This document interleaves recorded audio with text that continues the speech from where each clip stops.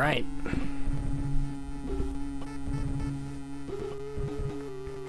Alright, hello everybody. I am MadMegaX381, and this is not new Ghostbusters 2. This is just Ghostbusters 2, so this is still indeed a bad game, I promise you. So, we'll get started here, nice and quick. We select the one player. You can see the Ghostbuster standing in the bottom of the screen there, a little shadow. And we'll go in 3, 2, 1. And this is Vigo. This is some of the best pixel art ever. He makes some pretty awesome faces, and we have to beat him. We have to save the world from that guy. So we do that by playing a very weird game that has no idea what it wants to be. So this looks kind of normal, right? Like, yeah, you're a Ghostbuster, and you're... Ooh, that Slimer sometimes gets you, so I had to be careful there for a second. But you're running to the left, which is super wrong, right? Like, you're supposed to run to the right in video games. And you'll have to take my word for it, but I'm hitting A to shoot, which everybody knows is weird. Alright, that was a pretty good stage. Just give it a hand. And face, I guess. And that was our first stage. Now it's now we're in Ecto-1. So this is why I kind of love this game. So I played this game a lot as a kid because I love the Ghostbusters. The Ghostbusters are like my favorite like franchise. When I was a kid, I had all like the Ghostbusters action figures and all that stuff. So this was the game that was released in the United States for Ghostbusters fans. And I think it was mostly because Nintendo hated us. Instead of giving us new Ghostbusters 2, which is actually a pretty decent game and a lot of fun to play and has really cute Ghostbusters, we got this. Oh, at least I got to show off what Ecto-1 looks like when it gets slimed. So it's not all bad that just happened. Oh. Okay, that was a little questionable, everything that just happened there. I've been having trouble with that sequence for some reason. Those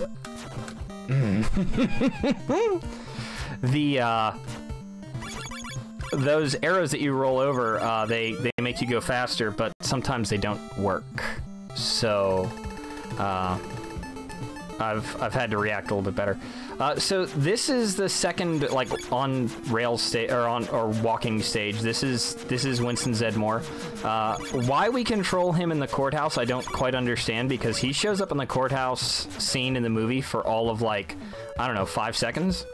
But you know, hey, I'm not gonna, you know, judge the people that designed this game. I'm not gonna ask questions. They made a Ghostbusters game, and when I was a kid, I was happy about that. So there's a big Slimer. I should talk about why the big Slimer is such a problem. And the big Slimer is such a problem because you can't hurt him with the slime. You have to, you actually have to throw the trap down to catch him. And so that's how you handle that. But I have to tell you this because you can't see my hands to know this, but you drop a trap by pressing start. And so that means that there is no way to pause this game, okay? So normally, you know, video games, you can pause them, not this game. So if you start playing this game, you're gonna finish or you're gonna die. That's just how it goes. So this is in Central Park. This is, you know, nice and simple. We get some extra ghosties that we get to kill. Oh dear. Okay. Whew. Almost missed him. Almost missed him. You don't want that. So there's a little time bonus here. Some more Vigo. Making some faces. Wait, does he give us the lip curl? There it is. There's the lip curl. Love it. Now we get to play as Egon. So far we've seen 3 of the 4 Ghostbusters. We've seen Raymond to start, and we've seen Winston, and now we get to see Egon, and that was an unfortunate set of spawns there. Sometimes the way that the ghosts spawn, if you keep moving, you are going to get hit, and it's really hard to dodge them. And unfortunately, I've had some bad luck here with getting hit by some things. So we're far less healthy than we'd really like to be at this point in the game, but that just means that I gotta catch some extra lives in the next stage, which we should be able to do. But because we've had a bit of a rough go of it, we're gonna take this like extra super cautious, because no reason to be especially crazy. I hope that everybody likes 8-bit chip-tunified versions of Higher and Higher, because we've got that for the foreseeable future. So this is Lady Liberty, and we get to play 2 stages with her, and they're kind of these like shmuppy sections that are kind of like totally different from the rest of the game. I missed the torch there, which lets me aim. Currently, I can only shoot straight up in the air, which is not great, but we make it work. You'll notice that she's carrying her tablet. That's actually a bomb.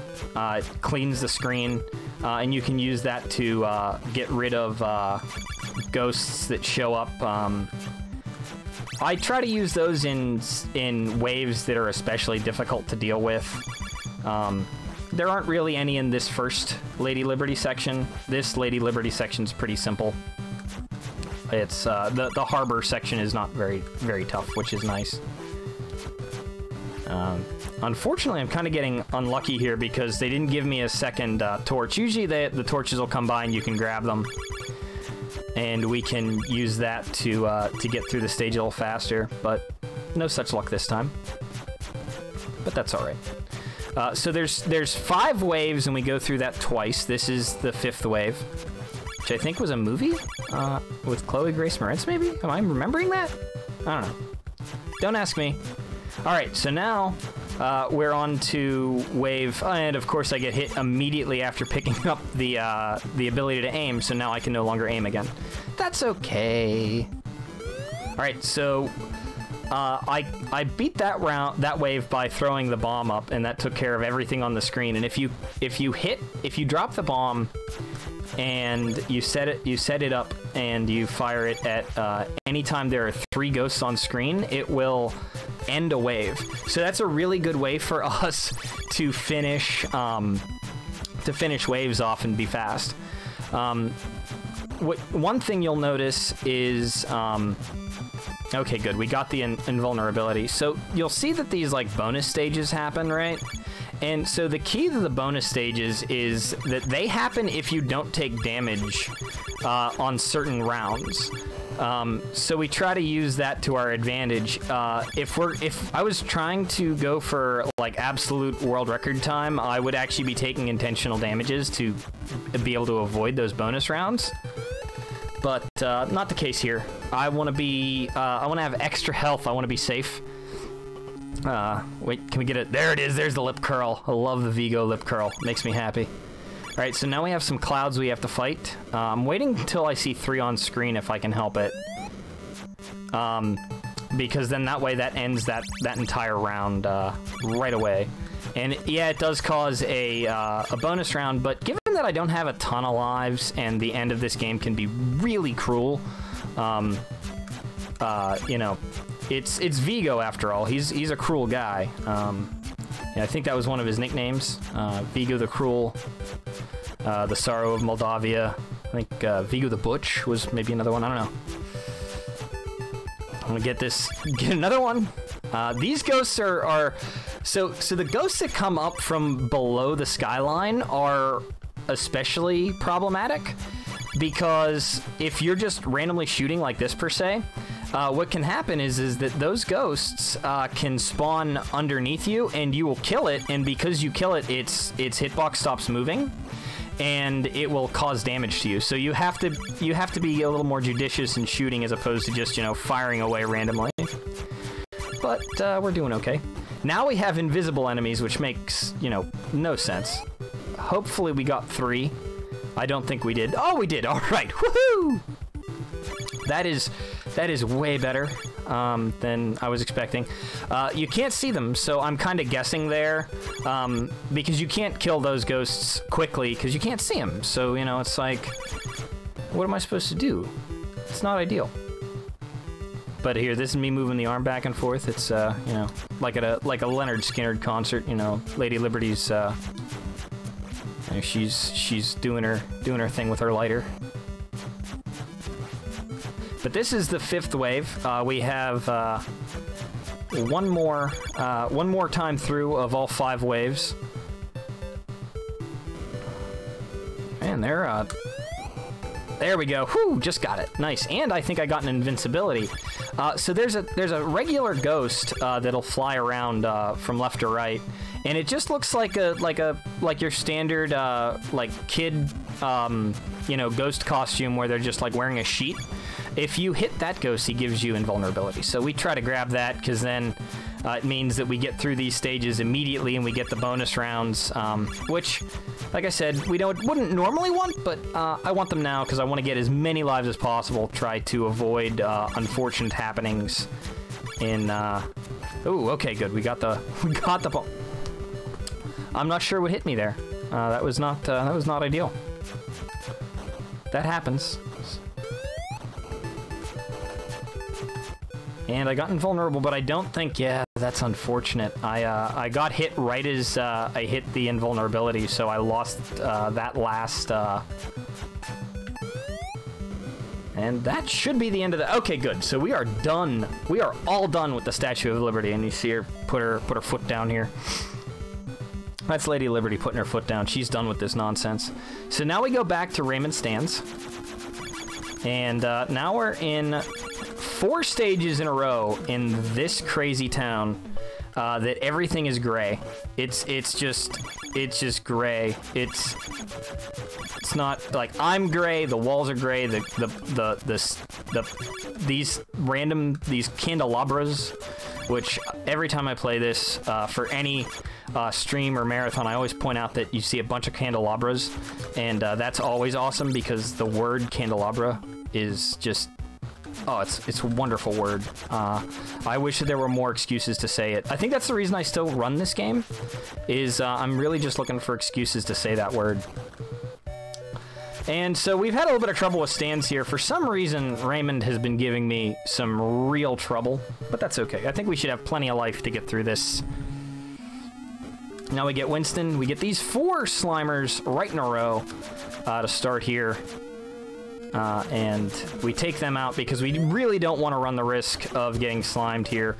Winston is one of the ones that we should be able to get through without taking more than 1 hit, he says. It's all right. We're good. I wouldn't worry too much. Let's see. Gonna take that. So you notice that the Slimers like throw down like little balls of red slime. Those don't hurt you, but what they do is they stop you from moving, and that's a real problem. So we don't like that. We want to be able to move. It would just let me run in place basically, which is a great way to get hit by this stuff that's like moving around randomly on the screen. So we're trying to avoid that as best we can. So you know what? We're gonna be just extra cautious. I see no reason not to be. I feel like our time is okay. We've still got 3 lives, but things get a little more difficult from here on out, because here's Spengler. I'm gonna throw that down, and there you see that spider. That's Egon Spidler. He's a spider that chases you. I don't know why he chases you. I just know that he does. And if he catches you, he does damage. And so you can't actually not play this game fast. There's no way to beat this game, like, especially slowly. You really do need to play it. Like, if you beat this game, you've effectively speedrun it, is kind of the way that I look at it.